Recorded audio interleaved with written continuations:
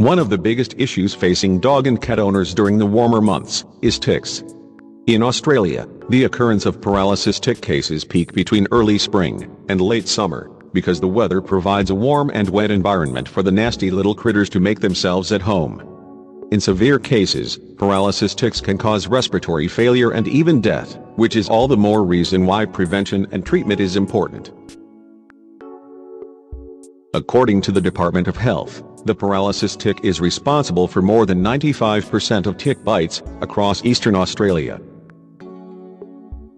In the life cycle of a tick, its size will range from a barely visible pinhead to around the size of a thumbnail.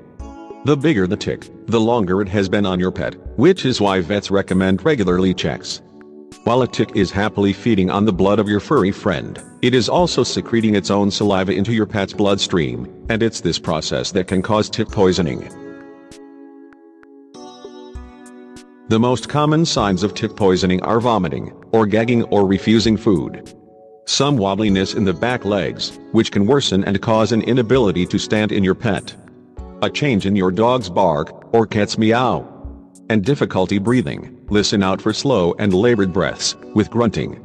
If you encounter any of these symptoms in your pet, you should seek treatment as soon as possible.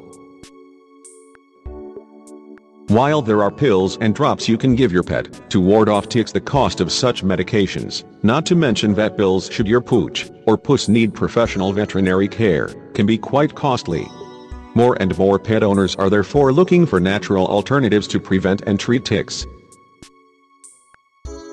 There are a few ways you can prevent ticks. Obviously, using a comb regularly to catch fleas, and then drowning them in water, washing your pet's bedding regularly, giving the place a regular vacuum or mop, and treating your pet to the occasional bath are simple and effective ways in which you can naturally control ticks around the home. However, you can also make your own herbal flea and tick collar and household repellent with these simple tips. Dye flea and tick collar.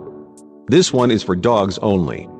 Cats can have a nasty reaction to essential oils, largely because they spent so much time grooming themselves, meaning that anything you put on their skin will inevitably find its way into their mouth. Mix 2 tablespoons of almond oil with rose geranium oil. Dab a few drops on your dog's neck area, or place the oil directly on the animal's collar. Repeat weekly. Citrus repellent. Cut a lemon or an orange into quarters, and put into a glass jar.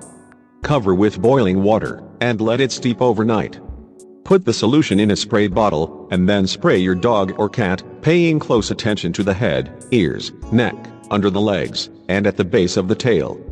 Please be aware that oil extracts of citrus are not safe for cats and dogs at all, so be sure to use freshly squeezed citrus for this repellent.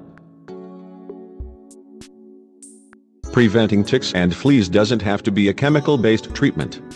These simple and natural methods can save your pet and your hip pocket.